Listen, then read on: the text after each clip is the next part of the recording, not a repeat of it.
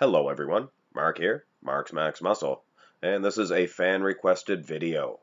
Marco Kristic, I would like to see matchup between Ronnie and Günter 2002 when Günter wob over Ronnie. I think the IFBB gave Günter a present that night and punished Ronnie. Well, Marco, you may be right. You know what? I've gone through all these comparisons and I understand how politics work.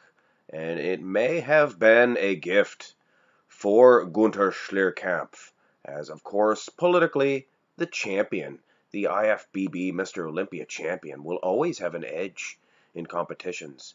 But this was the 2002 show of strength, and it was right after the 2002 Mr. Olympia event, where a lot of people thought Günter should have won that entire event. He placed fifth. And Ronnie Coleman did not look good at all there. So they did not take his Olympia title away, but I think they did punish him with a loss to Günter Schlierkamp. It would make sense. But, hey, Günter may have just come in so shredded, so diced, that maybe he did knock the socks off the judges, and maybe he did win this comparison. So I got all the comparisons that I could find, and of course, this is a front relaxed position here.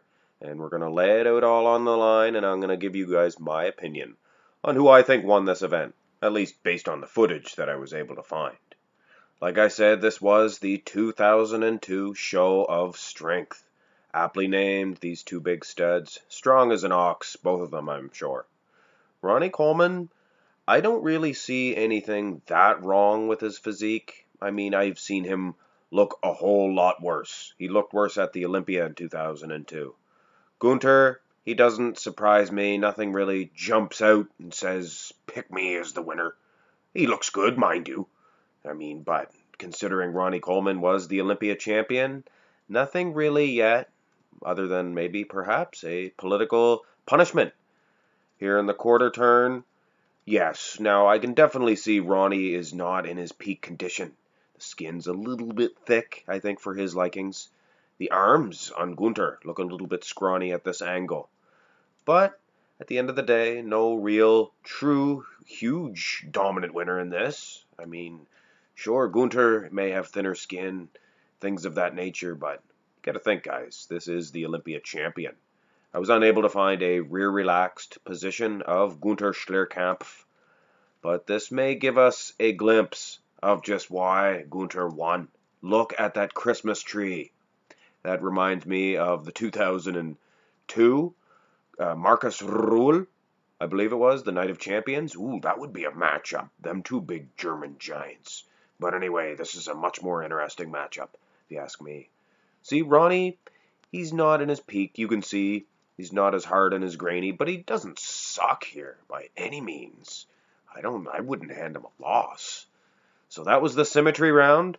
Let's begin the muscularity round, shall we? The front double bicep, of course. We will begin off with this one. Ronnie Coleman, I have to say, if I was a judge, I would hand him a win in this one. Those arms are a little too long of Günter Schlierkamp. You notice the space between his bicep and his forearm. I mean, don't get me wrong, those biceps are massive, and I can see certain people may be giving him this one, but I don't know. Neither guy looks tremendous. Here's a different angle here, and you can really see what I mean. Those arms are quite gangly of Günter Schlierkamp. Ronnie Coleman's arms, look at the detail gone into those babies.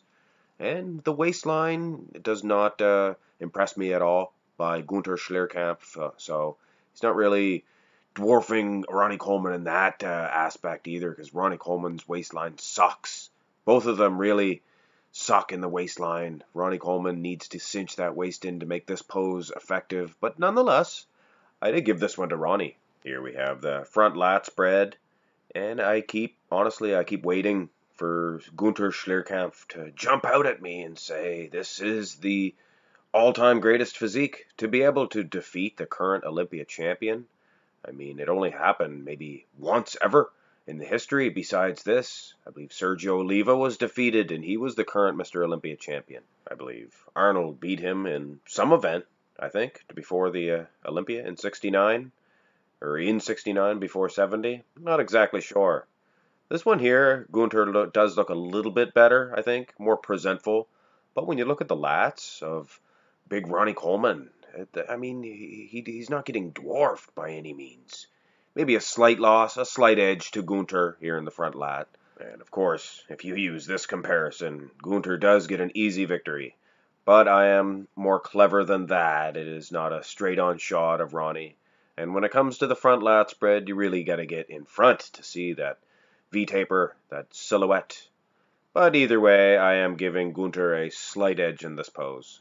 Side chest pose, personally, I would give it to, for sure, Günter Schlierkamp. He has that big 70s look, the 70s bow, as I call that, the chest, how it bows around underneath. But anyway, Ronnie Coleman does not have that at all. His display is terrible, the camera angle, things of that nature. Let's have another shot here. Now, this one, it's not a good angle for Ronnie, so you can't really see at all. But I wager to say Günter Schlierkamp would have defeated Ronnie Coleman in this pose on this night anyway. Of course, we do have a bigger shot of both gentlemen, and I must say, Ronnie does look a little bit better in this comparison. It's a better angle, a better shot, but still, his pec, it seems to be dwarfed by the delt. It always happens in this shot. But either way, I would say Günter Schlierkamp gets a slight victory in the side chest, that along with the front lat spread, and he does have a slight lead in this one. Oh, talk about two terrible tricepses, baby, one time. Wow, they suck, both of them. Food for thought, Ronnie Coleman's lag looks outstanding. And that's usually a weak point in these side shots for Ronnie. But here, I must say, those insertions, unreal. I mean, I can't pick a winner, can you? This one here, of course, the angle of the shot favors Günter, but the tricep itself is invisible. You can actually see Ronnie's, so I don't know. You can see King Kamali back there saying, let me hit the shot, let me hit the shot. Oh, sit down, King Kamali, you big gut. Look at the gut on King Kamali. You're supposed to be a bodybuilder, Kamali. Gut. Your big gut. Anyway, enough picking on the king. He was a good poser after all. So nobody gets nothing in the side tricep.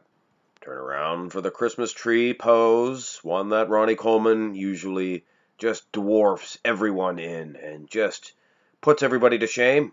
But here, I have to say, Günter, he must have been working on his conditioning plus. And of course, he was working on his posing techniques to really bring that Christmas tree out. If you really take a close look at those glutes, I do believe Günter may be in better condition. That trademark Christmas tree of Ronnie Coleman, yes, you can see here, for sure. Günter Schlierkamp in far better condition when it comes to the lower back anyway. The glutes on Ronnie still look just as good, I believe, in this comparison anyway. All right. Let's get into the back shots, beginning with this rear lat spread. 9 times out of 10, Ronnie Coleman would always walk away as the winner. In this shot anyway. But here, I think Günter is a little drier, perhaps, and with his frame, he appears to be a little bit larger as well. I don't know, though. Speaking politically, I still can't see the judges giving this one to Günter, even personally. I would give him the one, or this pose. Of course, in this comparison here, the traps seem to be a little bit washed out for Günter, and on the contrary, Ronnie Coleman looks outstanding. See, you have to take all things into consideration now. It's pretty much a tie game. We'll have to have another back comparison. Now, this one, I have to say, Ronnie Coleman, the detail, once again, in that back shot. He does look fantastic indeed.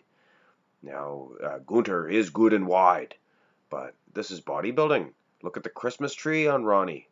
I mean, this has to be a political decision, for sure. Of course, in this one here, well, Günter does look a whole lot better. This is not a good display. They must have did a morning show where they do the mandatories, things of that nature, and then a nighttime show. Ronnie, if this is the morning show for Ronnie, he looks poor here. His conditioning looks down. Look at that. It's a little bit of a soggy donk. His bum's a little bit soggy in comparison to the rock-hard, grainy nature of Günter. But still, thinking back to the other pictures, the detail in the back shots of Ronnie, I think he may have been punished. You know, he looked terrible at the Olympia. Hand him a loss at another event, make him realize that they can give him a loss at the Olympia, so he came back in 2003 just massive, and that's probably why he was so improved in 2003. But anyway, talking right through these rear double bicep poses, Ronnie actually looks a little bit better. Sure, he's not the most symmetrical man in this pose, but neither is Günter. And Ronnie has a little bit more detail. Yes, this one here. You can really see that detail.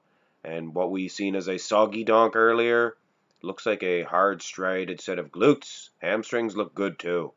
Like I said, Günter's back is not very symmetrical at all, so Ronnie's doesn't really hurt him. Actually looks quite good in comparison. So I think without a doubt, we've seen both back shots. We've seen all the front shots. No real domination by Günter. And I say Ronnie won at least 1.5 of the 2 back shots, if that mathematics makes any sense to you guys whatsoever. The ab and thigh would be an easy win for Günter, in my opinion.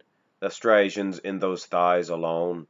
And of course, he does have a massive set of legs as well. He's a big guy, and Ronnie usually dwarfing everybody in the leg size department. But perhaps not Günter. Günter a big lad, so to speak, and somewhat aesthetic, I guess, in a comparison to Ronnie in this pose. Neither guy a Sean Ray for sure, by any stretch of the imagine. But I think Günter cuts in them abs is enough to get a nice clean victory here in this shot. The most muscular? Normally, 9 times out of 10, both guys look terrific. But it's plain to see in this shot, Günter looks narrow, his arms look small. I mean, the triceps, they just do not get displayed whatsoever. And Ronnie, he's not fully snapped in the shot. There is this one here, and he is, but it looks terrible. It looks terrible. Look at the waistline, everything even looks funny in the face. He has a funny face. Let's all make fun of Ronnie Coleman. Ha ha, Ronnie, you have a funny face. Of course, he's an 8-time Mr. Olympia champion. He'd probably just shrug that off. Anyway, there you go, guys. I mean, you take your pick. It's a pick'em. I would say Ronnie might even get a slight edge in this competition, considering the victory in the back shots. But Günter Schlierkamp, he made history here. He walked away with the win. I mean, of course, he is top plus conditioning for sure. But is it enough to topple the current Mr. Olympia champion? I wouldn't think so. I mean, I'd have no problem at all if Ronnie Coleman walked away with the win on this one. But history is history. Günter Schlierkamp made it. 2002, the IFBB Show of Strength. Günter Schlierkamp defeated the king. So there you have it, guys. You be the judge. Let me know in the comments section below who you believe was the real rightful winner at this event. Hit a thumbs up. Hit a subscribe. Wouldn't hurt a thing. Have a great day, guys.